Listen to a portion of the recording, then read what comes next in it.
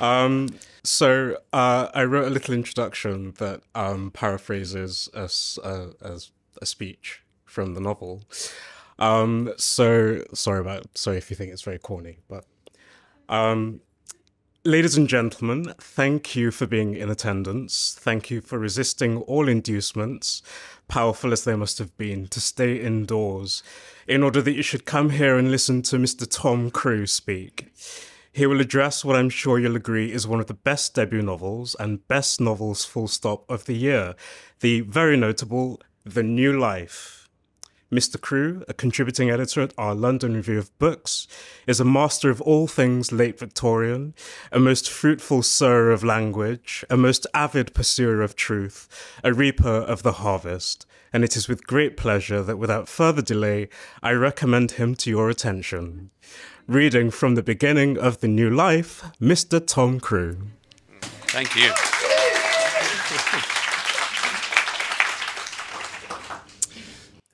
Can everyone hear me? Is that all right? Yes, I'm going to start just a few paragraphs into this opening. And if you haven't read the book, all you need to know is that John is pressed very close up to a man in the underground. That's probably all you need to know. He was hard. The man had changed position, or John had. Perhaps it was only a jolt of the train, but someone had changed their position.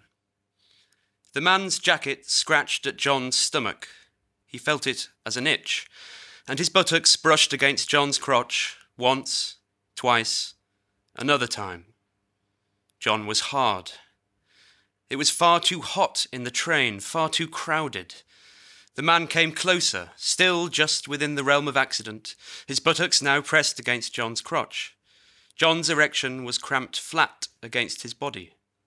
The man and he were so close, it was cocooned between them.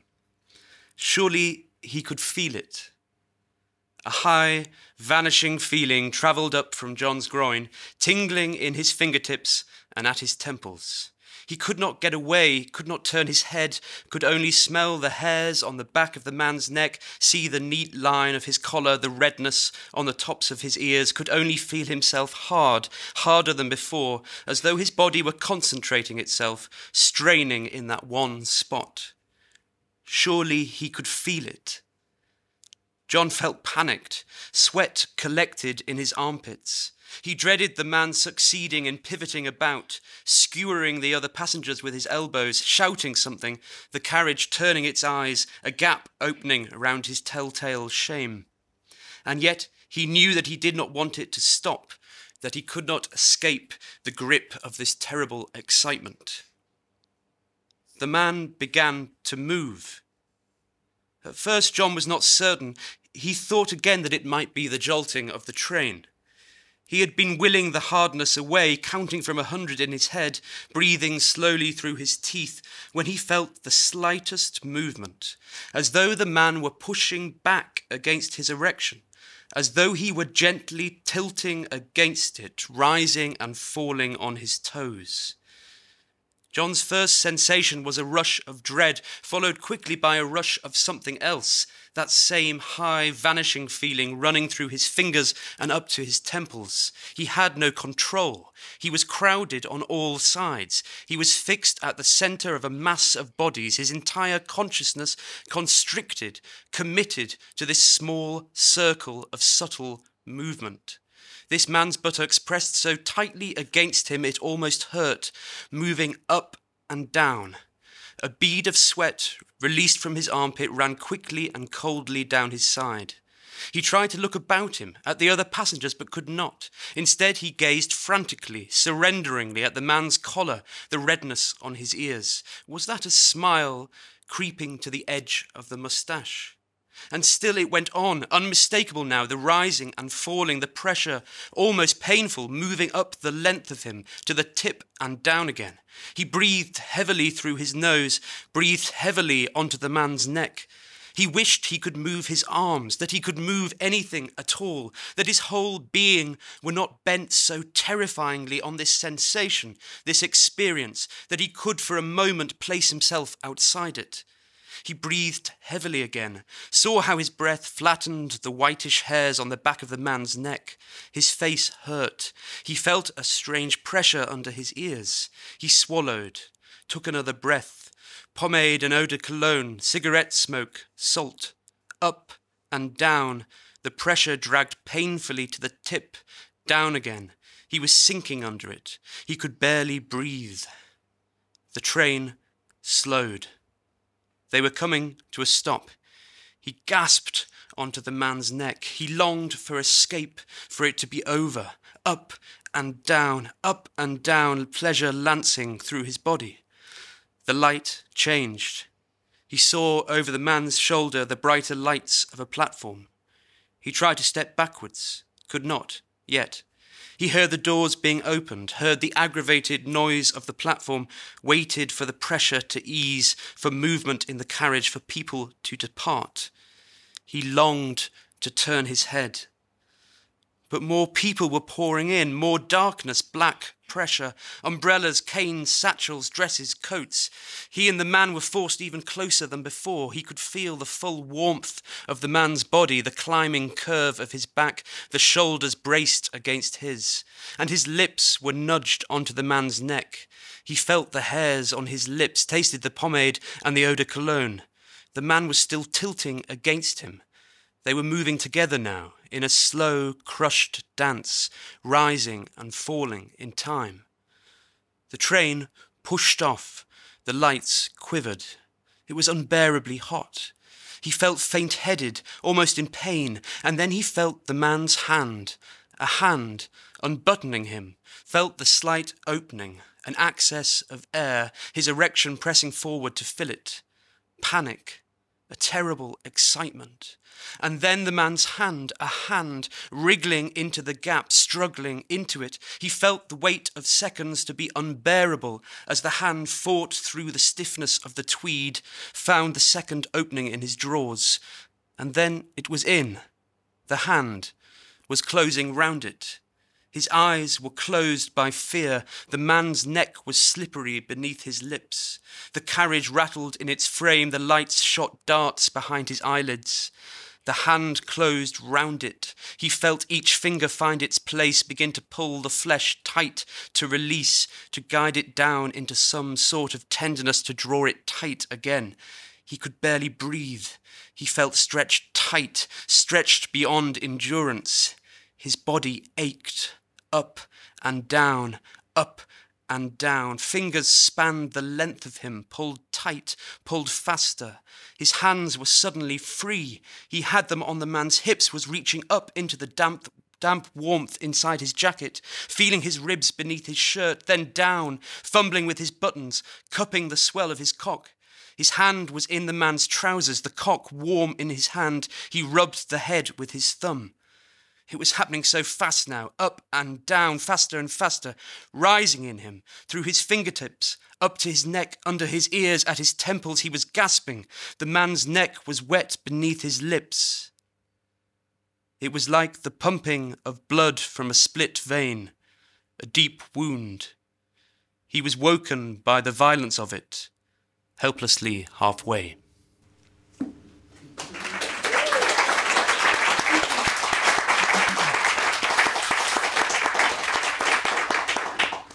Some very high-end smut.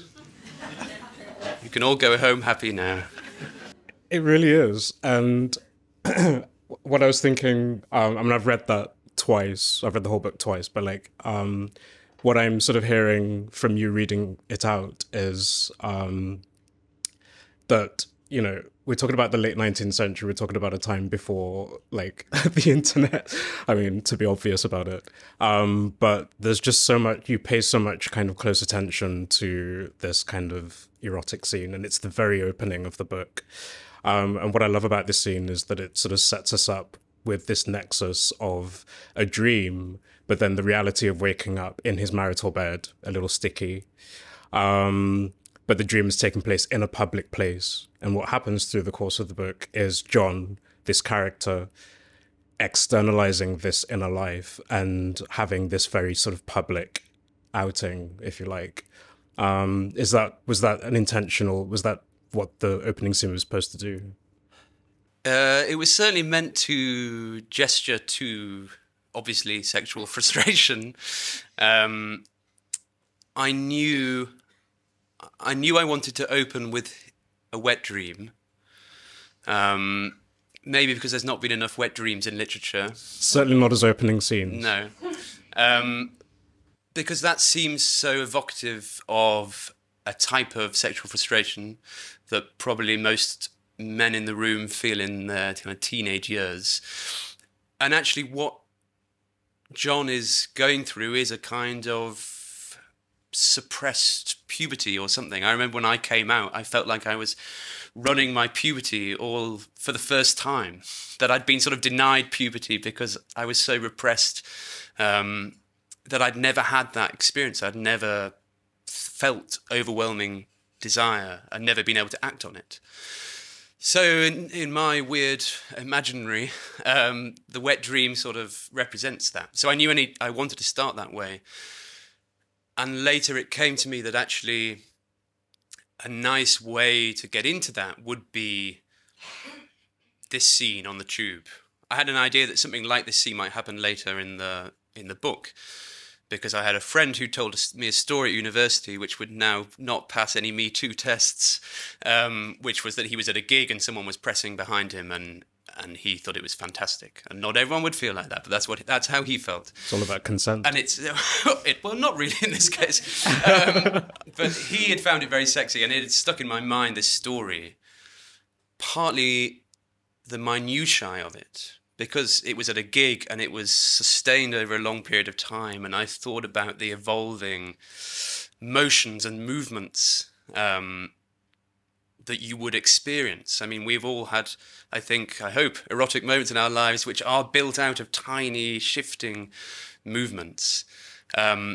So these two thoughts came together. What if it's a dream?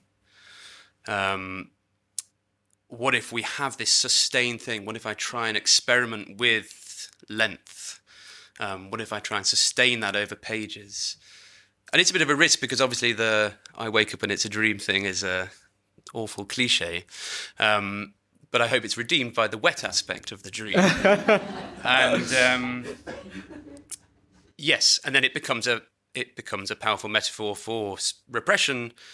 And you're quite right. We start with this man dreaming in his marital bed, and through the novel, this man, as you said very nicely in an email to me yesterday, you know, he's in a way kind of dreaming into being his lover Frank, who comes along in a few chapters' time, and dreaming into being that sexual life which is about to open for him. So yes, it's a inside out. And the whole book, in a way, is an inside out. We move from the intimate, the personal, to the public in the second half of the novel. Yeah, quite frighteningly. I loved this book, and it's been out here in the UK for a week, in the US for 2 weeks. It's had a fantastic reception. How are you feeling? Fantastic. I said at my book launch that I've actually been haunted by fears of death and destruction in the run-up to this book being published. It was honestly the best speech I've ever heard at a book launch. So I have been in a state of high anxiety that somehow I was going to ruin it for myself, and it's been such a wonderful reception, and that has made it worse in a way. But I'm now coming to a state of acceptance, and I feel like life will continue. I will not jump under a bus. So yeah, it's been great because the book has been almost 10 years in the making. I had the idea almost exactly 10 years ago when I was still doing my PhD, when I came across these characters, the real life figures. And I knew I wanted to write a novel, and suddenly it kind of crystallized around this moment in time. Do you remember what triggered that realization, that moment? Well, the first thing I did was I discovered the figure of John Addington Symonds, who my character John is based on. And I came across him reading a biography of Oscar Wilde, and I was so struck by this other gay figure at the end of the 19th century who I felt, you know, as a 24-year-old, that I was not familiar with, who I did not know. And what appealed to me was his level of candour and self-consciousness about his position as a gay man living at the end of the 19th century, married with 4 children. And unlike Wilde, he did have this articulacy about that situation. Wilde, you can see it there, it's disguised in the novels and the plays and the essays. But Symonds really wanted to do something about it. He talked about it with people. He wrote about it. He privately circulated books that he wrote on the subject, saying homosexuality is normal and natural and it should not be a crime. And that was very striking to come across that voice at that time. And he wrote a very moving autobiography, which he started in 1889 and wasn't published until 1984, and then only in part. It was locked away in the London Library. And that's a very moving human document where he sees his sexuality as at the core of his life, at the core of the meaning of his life. And that was fascinating too. So Andy had an active sex life and romance and relationships.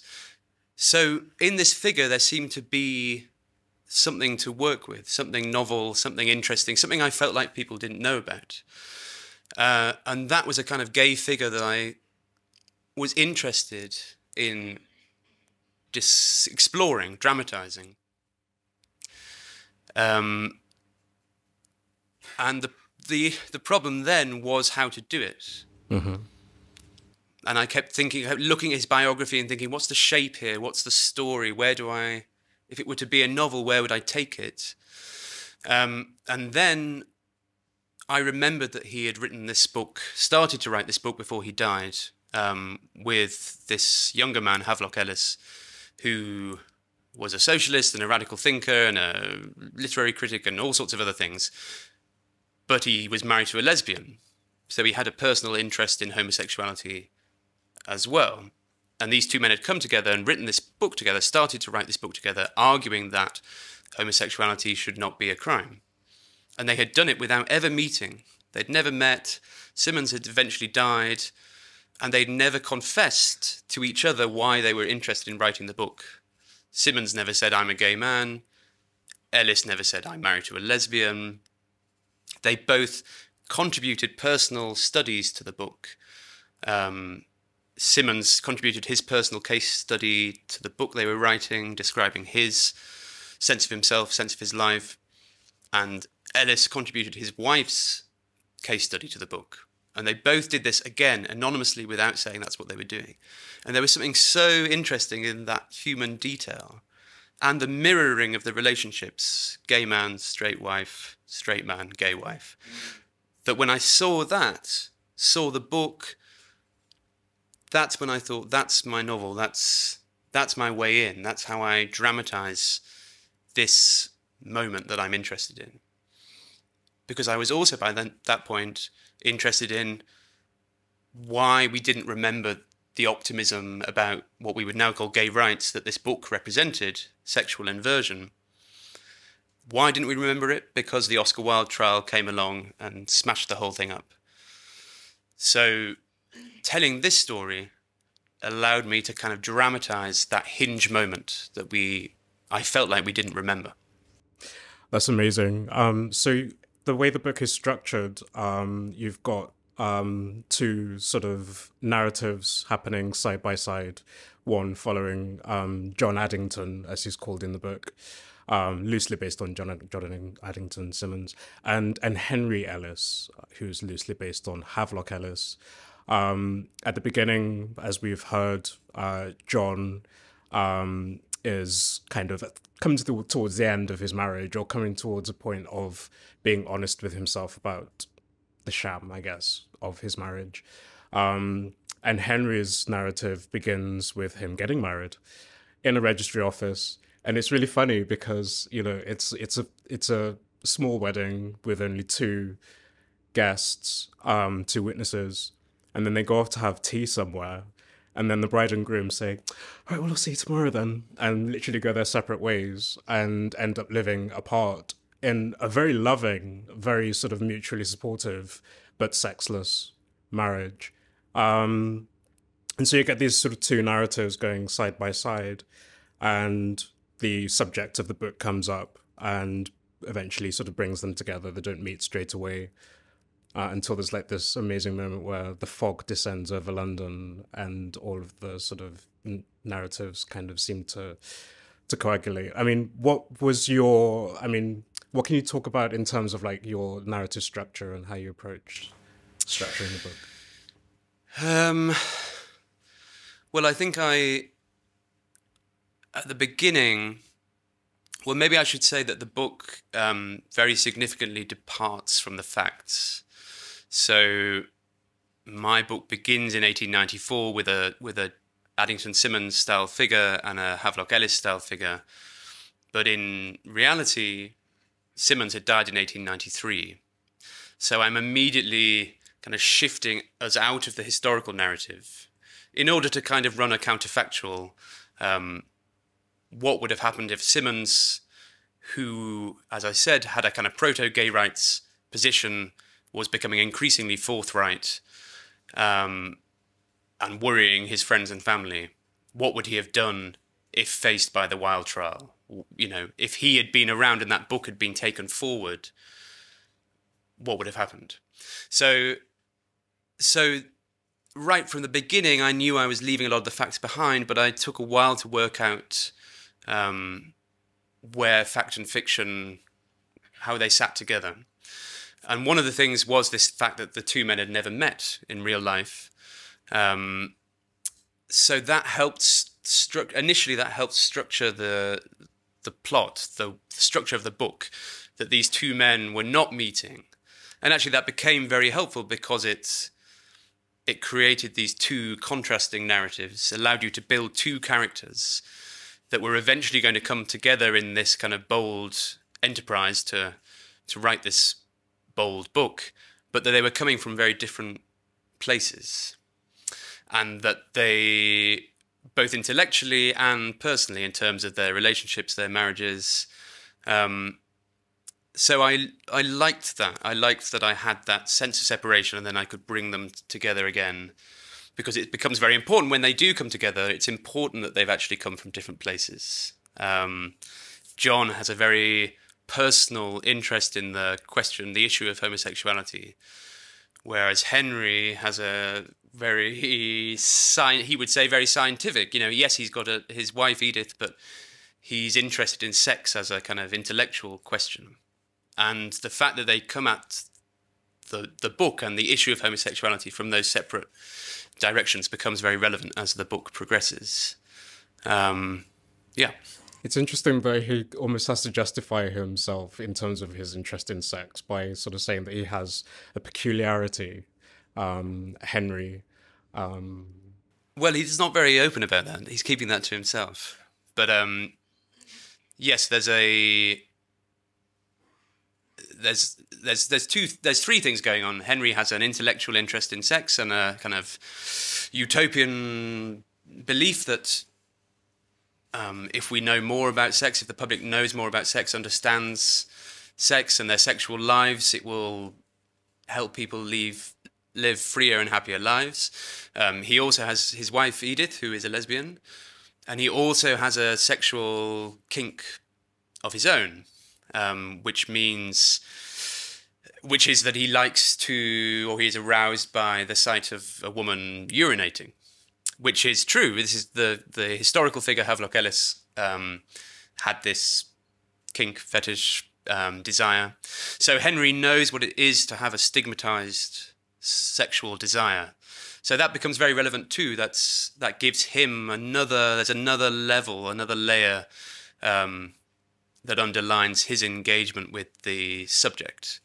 And of course, he's actually, despite everything, he finds it very hard to talk about.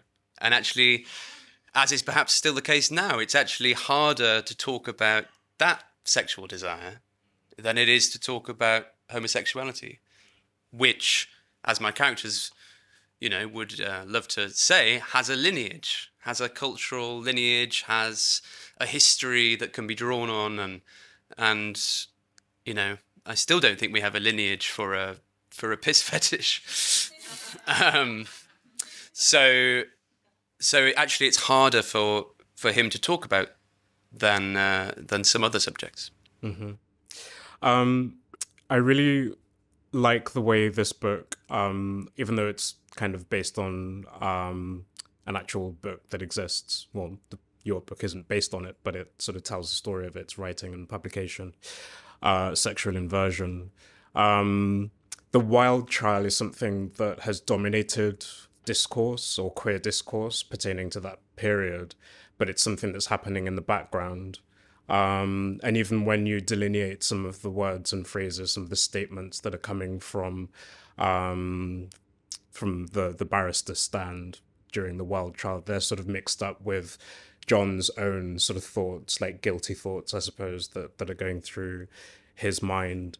So the wild child is kind of in the background, but it's not sort of centered in the narrative. But what you do have is what you do center is the idealism of the time, of the new life, which perhaps, I don't know if you can define the new life, but also talk about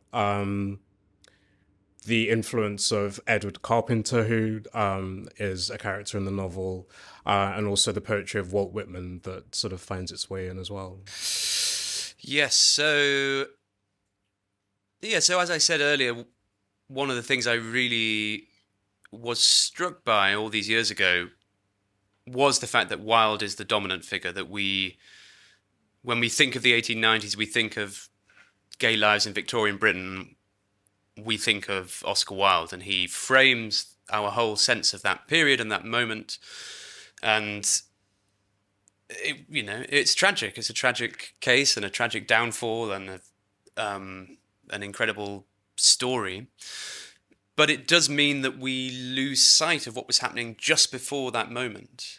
So in the book, I don't think it's a spoiler to say that the wild child sort of comes from nowhere, because I wanted to dramatize exactly that sense, that it's an eruption into people's lives, and that there were gay men and other kinds of people who were imagining a very different future, a new life, that Wilde's trial, which was kind of self-inflicted, blew up. So that moment, which someone like the figure of Edward Carpenter helps represent, is very closely connected to the poetry of Walt Whitman, so if people were, part of what was happening was that people like Symonds, the historical figure, were recovering the sense that the ancient Greek practice of homosexuality needed to be identified rather than being kind of passed over or obfuscated about or or thrown into the shadows. It needed to be all kind of explained away as euphemism, or Plato's only, he doesn't really mean what you think he's saying. He doesn't really mean that. There's a lot of that going on. So part of it is about reclaiming that Greek heritage, that sense that there was a time when what is now stigmatized and punished was a legitimate, socially acceptable, and in fact honored practice. So that's one thing that's happening.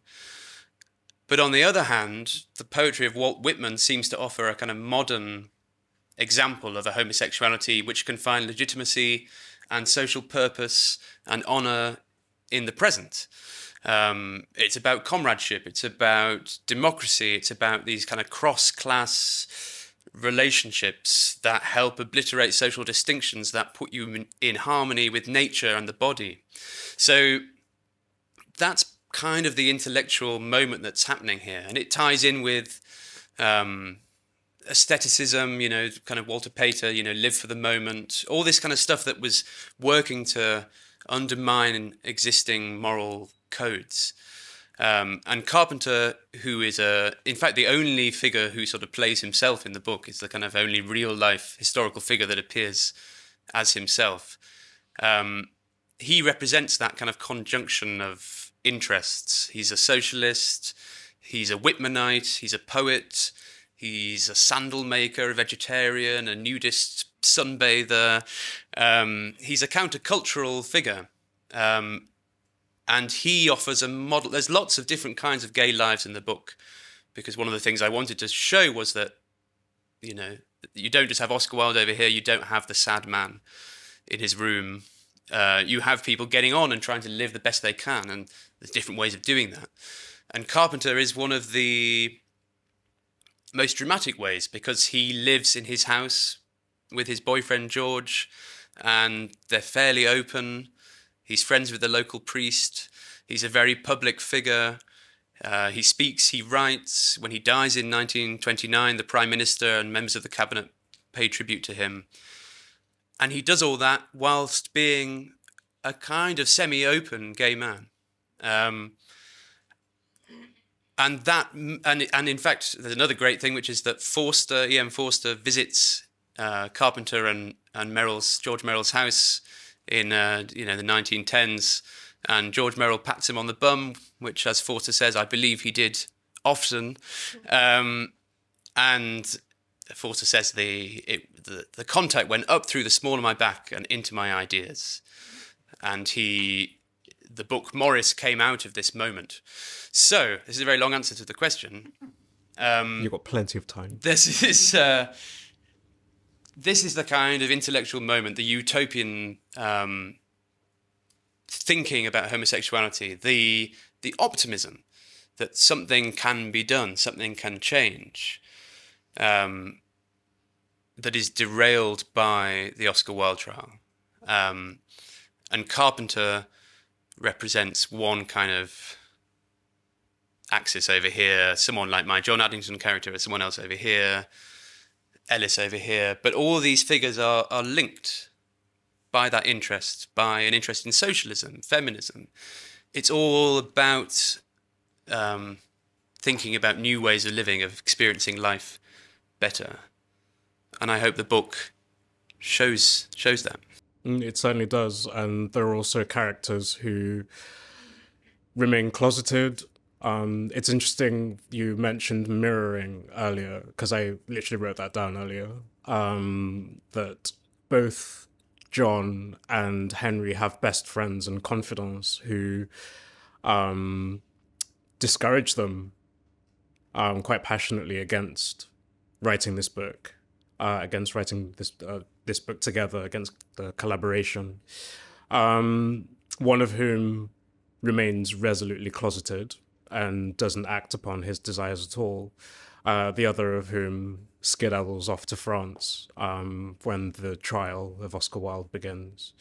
I just thought that was very interesting in terms of the mirroring. But I also wanted to talk to you about the language of the book, because, and it's interesting you mentioned Forster, because I was having a conversation with someone the other day about your book, and they said it was the sort of book that Forster would have written if he'd been allowed to, which I don't know how you feel about that as a... Rubbish. But it does feel as if it's kind of, written in that time. Like, it feels strikingly sort of accurate for the late 19th century, without sort of being sort of overburdened with the need to represent itself as historical fiction. It still feels fresh. Is that your usual fiction writing style, or is that something that's specific to this material? Well, when it's your first novel and it's a novel you've been writing for a really long time, it's hard to tell now what's my real style. I think this is how I write. I did things like I was quite careful. The book is going to be full of errors and anachronisms, I'm sure, but I tried very hard to not use a word or a concept that would seem alien to the time. That was one of my rules. But I don't know if I intended to write in a kind of artificially or historicized way. I think, in general, in fact, one of my colleagues said to me quite recently, she said, "You talk like a Victorian." I'm sure she meant that as a compliment. I think she did. Where is she? And she said, there she is. And all I'd said was, "Can you pass the salt?" So I think I actually have a. I just think people are missing a trick. I think there are so many. This is probably going to be the wrong word. Locutions, or there so many ways of structuring a sentence. So many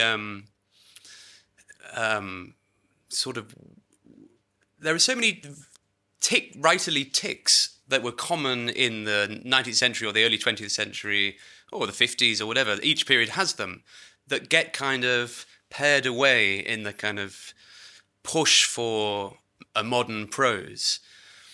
And actually it just means we just lose a more interesting language, prose. You know, there are just so many interesting ways to write a sentence. And if they all get written off as fusty or mannered, then it's just a cultural loss.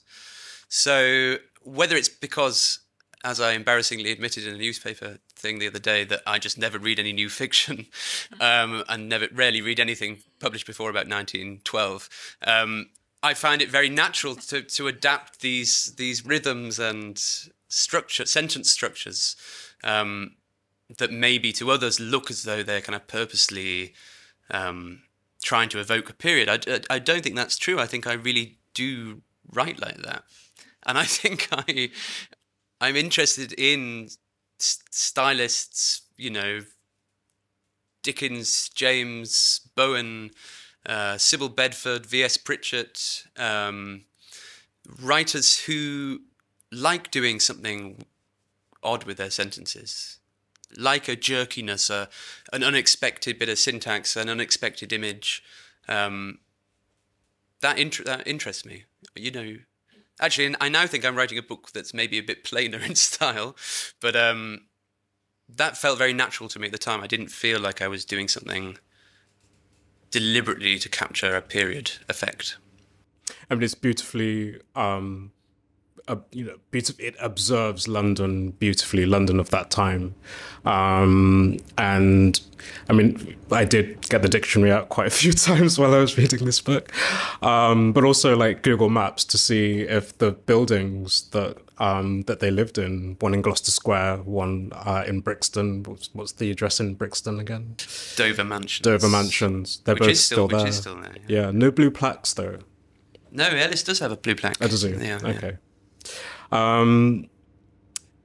It just really sort of beautifully captures the sights, sounds, the trains, the weather, the climate. It was when the novel opens in 1894, I think it was like the last winter of what they call the Little Ice Age. 10 consecutive... It's news to me. From reading around the subject. Like 10 consecutive ice-cold winters where the temperature really got... But I start with a boiling hot summer. That's my first anachronism. Yeah. No, like, that's wonderful. But the winter that follows yes, the winter that follows, yes. Oh, yes. Oh, yes. Yes. I'm just interested in the kind of the queer history that you sort of touch. I'm not sure if it's deliberate, even. So, like, the first date that John and Frank go on is at the King of Prussia, a pub called the King of Prussia, which is a real pub. But I just thought it was great because the King of Prussia was a gay man. Frederick the Great. Well, yes, that's true. That's true. No, I didn't think of that. What's nice is people say it's a London book. Yeah. But I didn't really mean it to be, in the same way that I didn't mean to write like that, really, and I wasn't aware that I was doing so much weather and light. Apart from I'm the sort of person who's interested in weather and light, and I used to do a lot of, I make a lot of notes in my phone, and I did a lot of walking to work and walking around these areas. So I used to just look at things and make notes and try and describe the sky and describe the leaves. And, I've got acres of terrible stuff about what the sea looked like on 19th of June, 2016. And so that sort of thing just seemed very natural to me. What's actually quite embarrassing is that if it's a London book, it's a London book which is weirdly concentrated in the area where I work, because I have a very poor sense of spatial awareness and I can't read maps. So it was much easier to just have my characters walking around places I knew. So it's a very Bloomsbury and Holborn book, which actually turns out to be also historically okay, because Bloomsbury and Holborn were places where radical thinkers and literary people hung out, so it was all okay. But that's really, as a novelist, all the time you're trying to exploit your weaknesses. You're simultaneously trying to exploit them and hide them, which might be the same thing. I always used to picture the reader as a kind of horse that I was just leading with its blinkers on, and I just don't look there, just look over here. So yes, you're always doing things like that. So you don't often, my characters, I don't often describe their journeys, they just turn up in places. And that's my way of getting around my spatial problem. Well, yeah, it works. So we're going to open up to audience questions in about 5 minutes. There'll also be some probably online, because we're all being watched. So yeah, if you have any questions, please prepare them. I just want to talk a little bit about, it's hard to talk about a book that's just come out that not everyone, I don't know if anyone's read it yet, but I don't want to give away any spoilers. But I kind of want to talk about how I felt about John in particular, and Frank as well, that they become sort of less likable as the book goes on. John in particular becomes very sort of self-absorbed, very kind of wedded to his idealism, and there's a lot of kind of collateral damage. Can you talk a bit about like how you negotiated that? Were there any challenges in terms of, because this is obviously sort of someone who's based on a real person loosely, but what were the challenges in terms of I guess, the reader could be lost. I mean, they're not because of the narrative quality, but yeah, what was it like to write a character that becomes less likable? Well, I'm glad he does. I think one of the big challenges that I hope I succeeded in avoiding the sense of giving people what they want. It's very easy to sympathize objectively with a closeted gay man living in the 1890s. It's very easy to feel sorry for him and sympathize with his position. So if this wasn't going to be a kind of feel-good movement through history, where we all pat ourselves on the back and say, "Oh, how terrible," then he had to be. I mean, you want your characters to be complex anyway, but this character in particular, because his story was so readily comprehensible, whereas Henry's relationship with his wife Edith and her lover Angelica is a kind of more complicated and in a way nuanced setup with more kind of shifting power balance. John's story is more comprehensible. It's a gay man wanting to break out the closet in 1894. So I just wanted to just push back against it.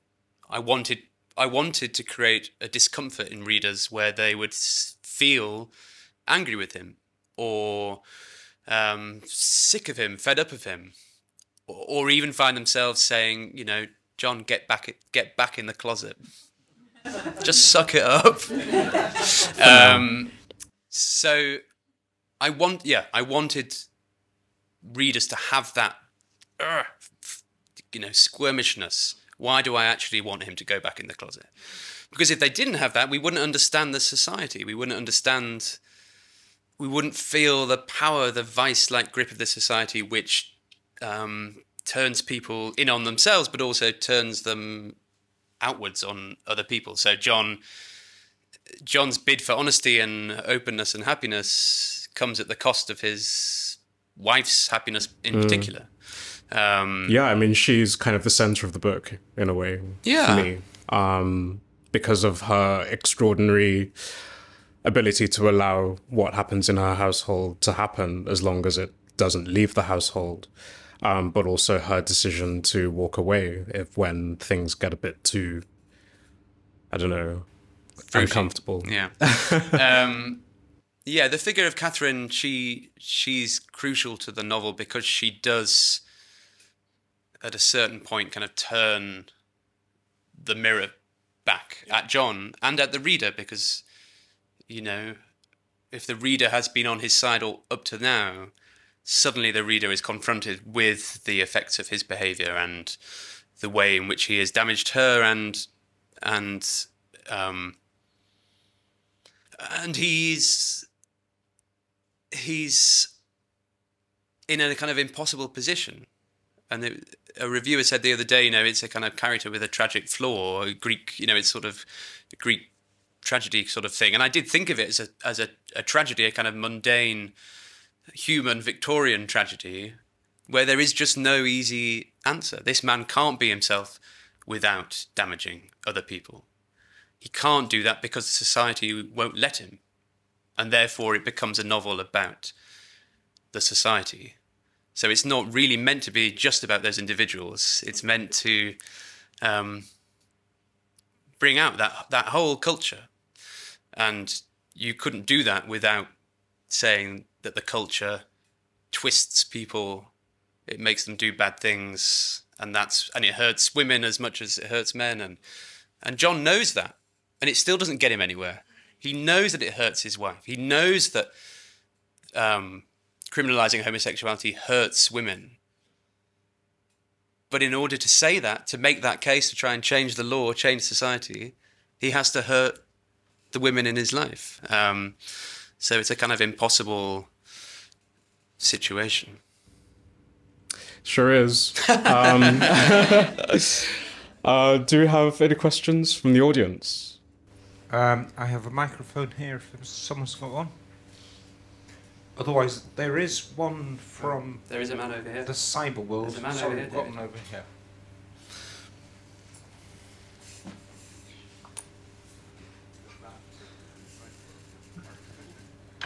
Thank you both for a fascinating conversation. I have read the book. I think it's a real triumph. I've got a question, if you don't mind, about process. And Tom, you have a background as in academic study of this period. And I'm curious about what, in your own knowledge and expertise in the period, was helpful, and what, in terms of approach to the time and the sources, you kind of had to disregard in taking your story somewhere, as you say, a kind of counterfactual version of a world that in some senses is very familiar, and in others is sort of thrillingly different and new and offering a possibility that history doesn't. So was there a kind of war, a kind of intellectual, creative conflict there for you as a writer?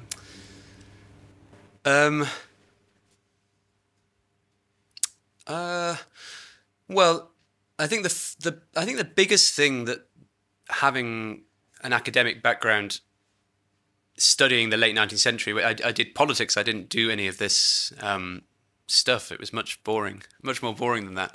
I think the thing it gave me was a complete immersion in, it might be another reason I speak like a Victorian, I had a complete immersion in 19th century prose. I just read thousands and thousands and thousands of Victorian newspaper articles from the 1880s and 1890s. And maybe that's relevant too, because I had this kind of very big net that I was sweeping through the sources. So it meant I read all sorts of irrelevant stuff in order to find the thing I wanted to find. So I was constantly kind of unconsciously collecting data about what late 19th century streets looked like, buildings, crowds, you know, that sort of thing. So when it came to write the novel, and I had read an awful lot of 19th century fiction. So when it came to writing the novel, I felt somehow that I was mentally in the late 19th century, that I'd been living in the 1890s for a while already, which I think was very helpful. When it comes to, I mean, I'm sure it helped to be able to, you know, having researched in the past and that, you know, I could sort of chew my way through books, and that was all very good. But I think it was more, and I do think being a historian is interested in motive. I do think historians and novelists have lots in common. They're interested in motive. They're interested in complicating a picture.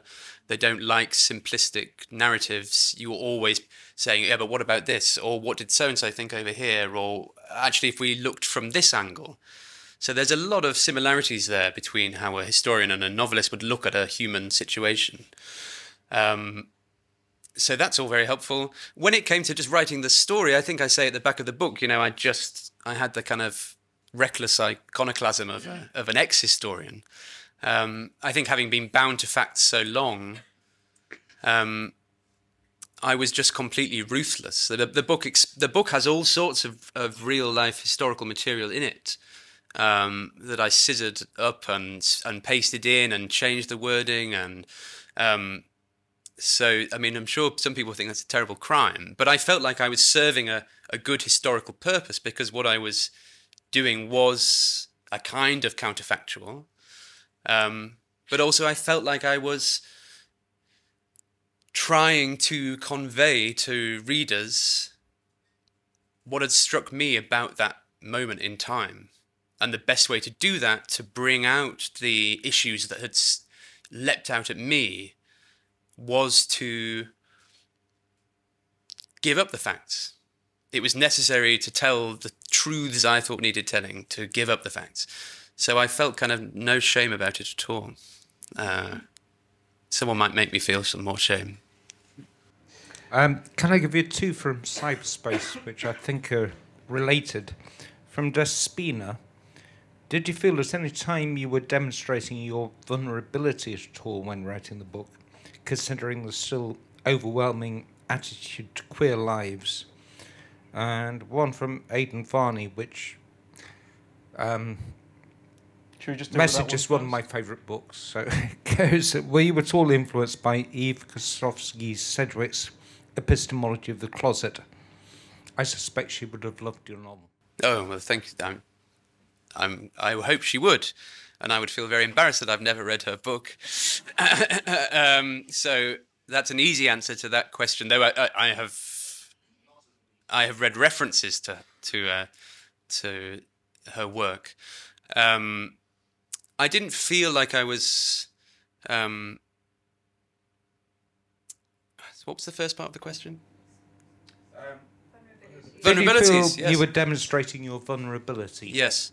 Well, I mean, you feel the vulnerability when you write a book with this many sex scenes and give it to your grandmother. So, yes, you're putting a lot... Especially, actually, at the beginning, I remember feeling... you know, I'd got this literary agent who had actually found me through my... It was actually me writing about local government and austerity that she'd got in touch with me. And I'd said, actually, I really want to write this novel. So you definitely do that. Then she said, okay, send me a few chapters. And, you know, I wrote that first chapter. And that's vulnerable, because any writer feels like, you know, you write from knowledge. So, not that I've ever shagged on the tube, but... You haven't? Yeah, any writer exposes themselves, perhaps especially when writing sex scenes, maybe. But vulnerable, No, I don't think so.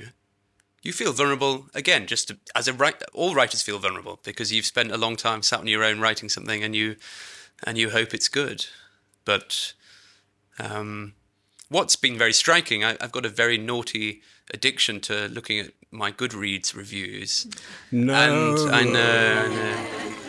It's terrible. It doesn't make me feel good. No. But what's amazing is still the amount of people who say, I had to give up reading this because of the sex scenes. I couldn't. Oh my God, that first chapter, absolutely no, 1 star, too much. And that's amazing how many of those there are. So I do feel like, here's my characters in the 1890s fighting for openness, and it's still a battle that's needs to be fought. Yeah. I feel like Goodreads is a game station for like homophobes and racists to just literally give 1 star to everything that doesn't fit their conservative attitudes. There was another question towards the back in the room, I believe. I saw another hand. Again.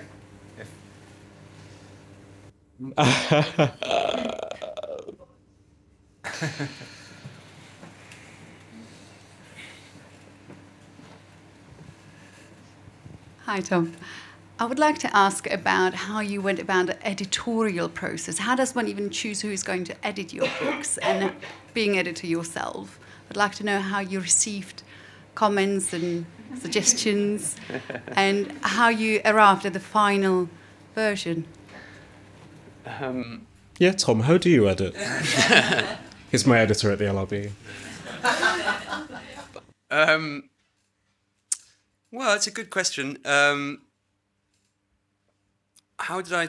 Well, luckily, and I hope it doesn't sound too self-commending, the edits weren't too significant on a kind of sentence level. When the book was submitted, there were some ideas about characters and situations, but it was there wasn't too much of that. I did get very upset with the... I hope she's not here. The copy editor who took out or either took out or inserted, mainly inserted commas, a huge number of commas, which are very hard to see on track changes. So because I do you need to know my theory of commas? Probably not. So I did find that difficult. But I do think being an editor, maybe some of my colleagues would disagree. Maybe they went through the book with a blue pencil.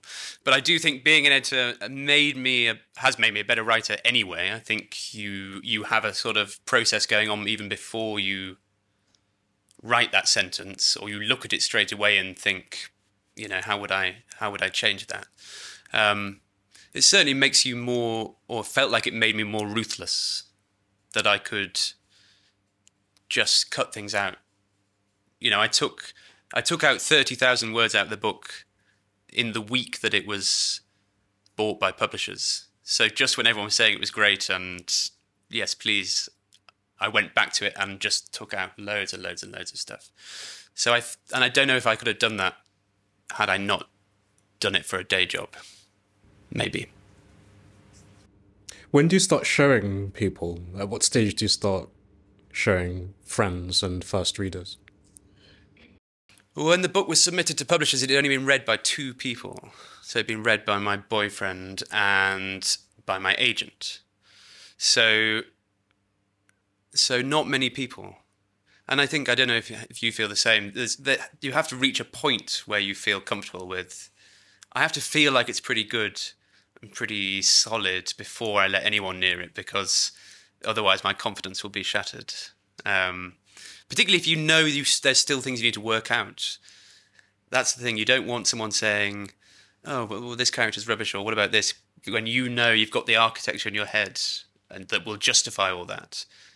You don't want someone to have that inferior reading experience, or I don't, maybe because I'm too proud. Maybe it's how proud you are. Yeah. I'm a flasher.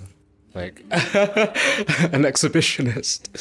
No, yeah. Oh, yes, another question. We're ready. You spoke interestingly about cultural heritage earlier, so I wondered, E.M. Forster's Morris, is it source of inspiration, or is it something that haunts you, the inevitability of comparisons that you'll always get asked about Morris? Yeah, so Forster's Morris is interesting because as a historical document, because it is a product of the kind of thinking that I'm analysing in the book. So Forster, as I said, was friends with Carpenter. He wrote in his diaries or commonplace book that Symonds he felt closer to Symonds, the figure of Symonds, than to anyone else. He was one of the first people to read Symonds's memoir in full when it was locked up in the London Library, and he got access because he was on the board or something, and he sat there and read the whole thing through and wrote this kind of copied chunks of it out and wrote a sad thing saying, will anyone remember this in 1984? Will anyone look? Will anyone care? Symonds gave his whole life to this, he says at the end. So he's a figure who comes out of this tradition completely. And so Morris is that kind of Whitmanite, Carpenterite vision of, or concludes with that vision of homosexuality as it ends with a cross-class relationship, an escape into kind of Arcadia. And what I wanted to do, it was on my mind when I started to write the book, because of those things, because it was an expression of that cultural moment, I wanted to complicate it. I wanted to show how it wasn't that easy just to run off with the gardener, that actually there was a lot of dubiousness in the attraction upper middle class men felt for working class men. And yes, you could idealize it with reference to Whitman and so on, but actually there were some dodgy power dynamics there, and it wasn't going to ever be that easy for a middle class man to go out with a working class man. So I had Morris on my mind right from the very beginning because I wanted to kind of tell a reverse Morris, or a Morris with all that idealism stripped out, to explore the moment that Morris came out of and expose the limitations of that philosophy and idealism.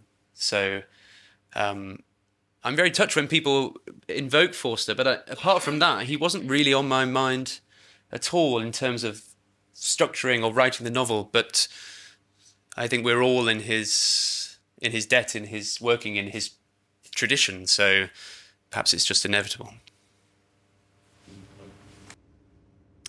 Should we have this one more question after this, perhaps? Yeah.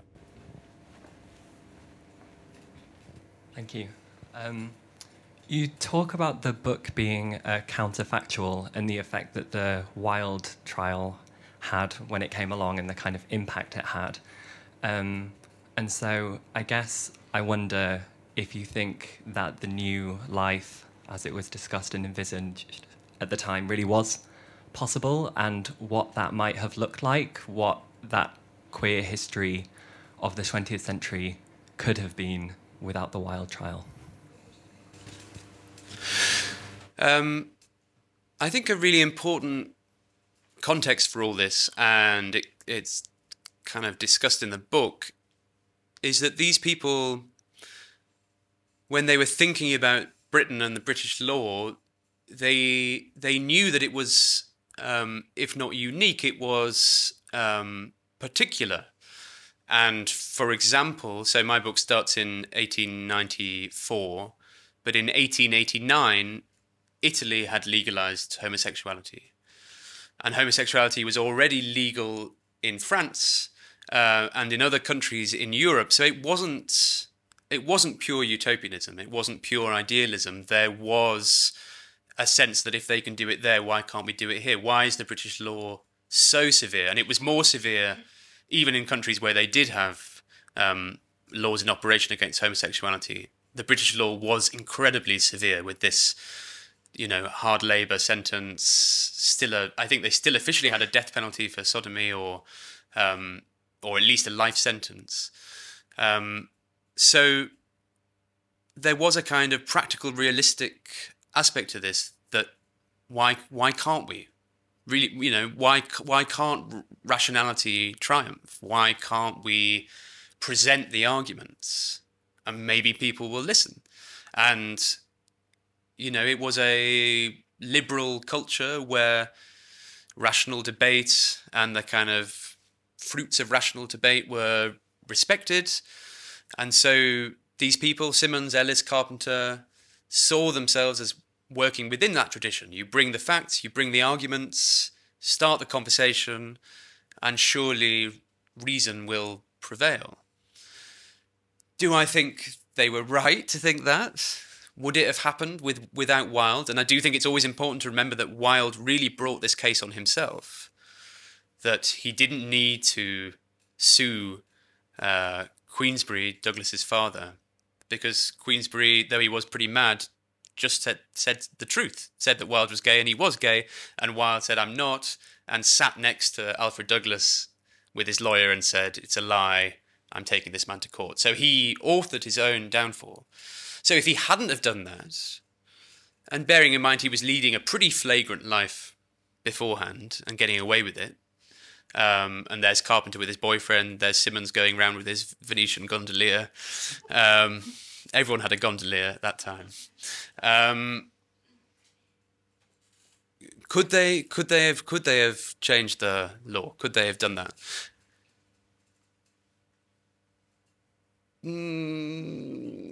I guess the easy answer is to say we just don't know.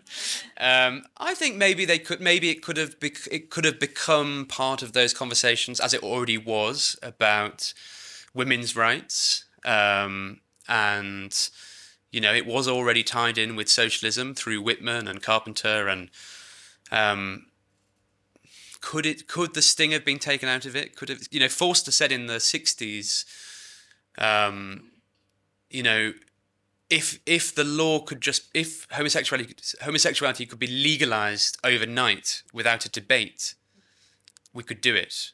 People don't care enough. People aren't that worried about it.